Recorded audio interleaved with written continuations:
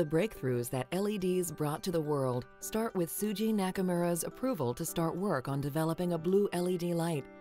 Tsuji focused his efforts on the material gallium nitride, believing that it had the potential of unlocking a host of technical breakthroughs. However, the material proved to be very difficult to work with. First, he had to make gallium nitride, and then he had to make it into a p-type semiconductor, which would allow positively charged holes to move freely in the crystal to combine with negative electrons, the key to generating light. Tsuji concentrated all of his efforts for developing gallium nitride on using a metal organic chemical vapor deposition system, or MOCVD.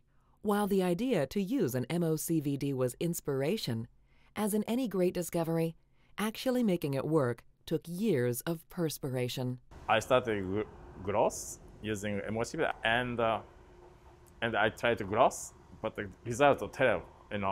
If the crystal quality good, its color should be transparent. But sometimes gloss happened, but the color was black. Also, sometimes no gloss, so color black. So basically, for first 4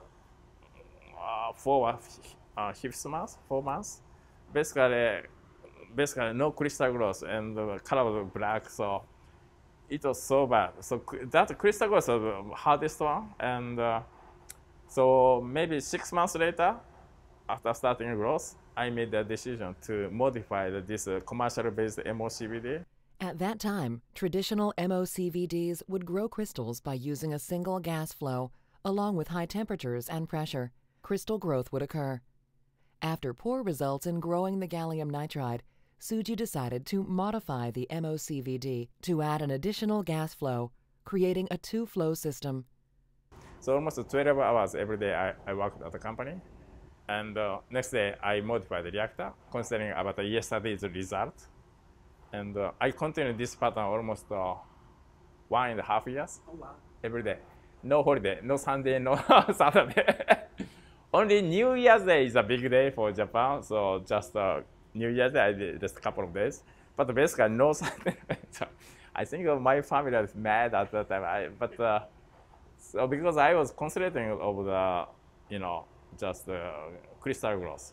Most of the scientific community believed that a two-flow system couldn't work because of turbulence created by the additional flow. So usually flow, this is gas flow. We use gas flow. So gas flow should be laminar flow. So laminar flow means just one flow, beautiful flow. If we add another flow, it becomes turbulence flow because of two flow mixing. This region becomes turbulence. Usually, turbulence causes bad things for the crystal growth. Yeah, but I use a special, gas flow nozzle. Using special gas flow, even if you added another flow, and it become beautiful, laminar flow. It became beautiful. So that was my trick. So this crystal growth two-flow emission is a key, most important breakthrough. The years of hard work and dedication proved fruitful, with the developments that would revolutionize lighting. In my viewpoint, it wasn't just the one thing that he did. He had a series of breakthroughs. Even before the P-type, he got really what's called high crystal quality through this MOCVD method, which is just a very sophisticated oven used to bake the crystals. He had the highest crystal quality in the world. And this is, by crystal quality, I mean how clear it looks and how pure it looks and how many defects. It's very similar to picking out a diamond ring. Cheap diamond rings look yellow and they aren't very brilliant. Pure gallium nitride looks just like a diamond when it's grown right. It looks clear and transparent.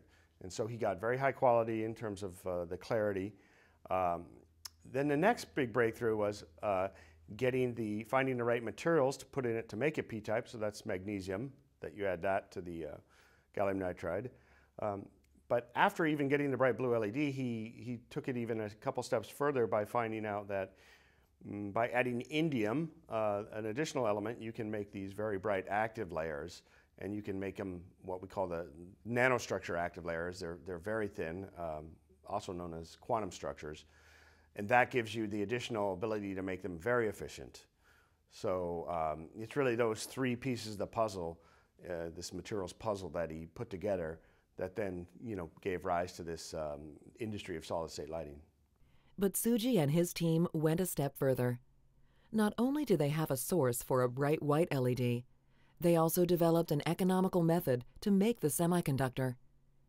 By creating a new method for depositing indium into the gallium nitride, Tsuji had before him the first high-brightness blue LED.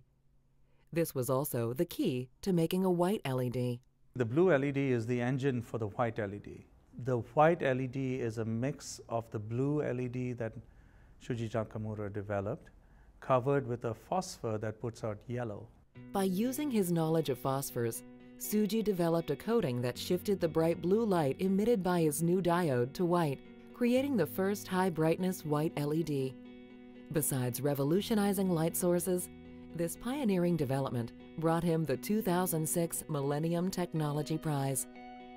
The blue and white LED has since become ubiquitous, enabling the creation of a profusion of different devices and uses in places we can see, and in those we can't, in communications and medical devices, and every other place a light source can be employed.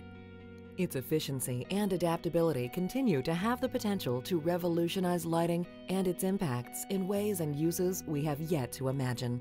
For the past 30 years, scientists have been working on better ways of getting efficient lighting. People didn't use gallium nitride because there wasn't a good P-type material. In fact, many people said you can't make a highly doped P-type material, and it wasn't pursued to any significant extent. But Shuji Nakamura focused on that as the problem and found a solution to make very good doping, very high doping in P-type material, and consequently then very efficient LEDs. And they work substantially better than all the other alternatives that other people were working on, zinc selenide and organic LEDs and things like this. And it has truly changed the world. I saw Shuji for the first time in person at a meeting a few years later in Berlin, where he gave an invited talk. And he showed a small computer-driven display panel. And I simply said to the guy who was sitting next to me, you know, this is the beginning of the end of the light bulb. From an energy conservation point of view, the white LED is the most efficient light source we have today on the planet. And the reason is because we can get nearly 90% energy efficiency of, that is, we can convert 90% of the electricity we put into it into visible light.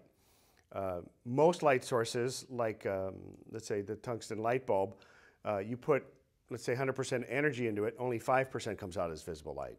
The energy savings in the US would be about $40 billion a year if everybody adopted LED lighting. And the Department of Energy has estimated that in about 10 years, we could probably take about 50 power plants offline due to the energy savings from LEDs, just in the US alone. Now, if you consider that the US consumes only about 20% of the world's electricity, you can multiply that number by 5, so that means maybe about 250 power plants could be taken offline or replaced worldwide if we switched to LED lighting.